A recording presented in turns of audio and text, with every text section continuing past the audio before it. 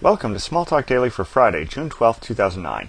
This morning I'd like to take a look at one of the things that differentiates Object Studio and VisualWorks. In Object Studio 8, you have now the VisualWorks browser and the VisualWorks debugger, but you also have your own tools for other things, like the workspace here is the Object Studio workspace. And notice one thing, if I have a bunch of code in it, I don't need to highlight it. If I just do a Smalltalk inspect, then it'll execute what's in that workspace. I don't have to have highlighted it first. And secondly, the inspector is not the trippy inspector from VisualWorks, it's this tree inspector, which is kind of a neat little thing. You notice the way things are laid out here. It's opened up to the three keys I have here. That's just a string. This, of course, is the dictionary that I put in there. Notice the dictionary contains another dictionary the way I set this up. So if I hit this tree object here, I can expand that out. Notice that I have this embedded dictionary with its own keys. And then I can expand further and find out that this is able to show hexadecimal, octal, and so on and so forth the way Object Studio classically has. So with Trippy on the VisualWorks side, to get to this level, I have to either double-click on entries or pop up a context menu and select Dive. Whereas in the Tree Inspector, I have this sort of natural view where I can do this. And if I go here, notice I can go back to my previous selection, go back again. It'll take me to where I've been.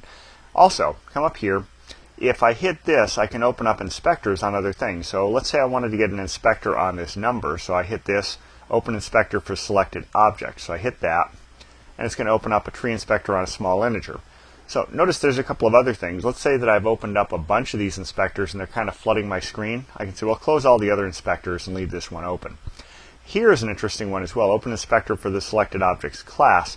So if I wanted to inspect the small integer class itself as opposed to that instance, then I can get this inspector on that class object itself. So that gives me that. So kind of an interesting little tool that allows me to explore things. One of the nice things about this is if you're working with something like COM, you can drill all the way down with the tree inspector and find the methods that the COM interface supports. And that's one of the ways I discovered interfaces when I was doing COM screencasts a couple of months ago, where I was exploring iTunes from both VisualWorks and Object Studio. On VisualWorks side, I used the browser for COM methods that's been implemented. On the Object Studio side, I use this inspector and drill down this way to find those COM APIs. Anyway, it's an interesting little tool that you might want to know something about. It's an interesting way to explore objects, and it's unique to Object Studio. So until next time, have fun with Smalltalk.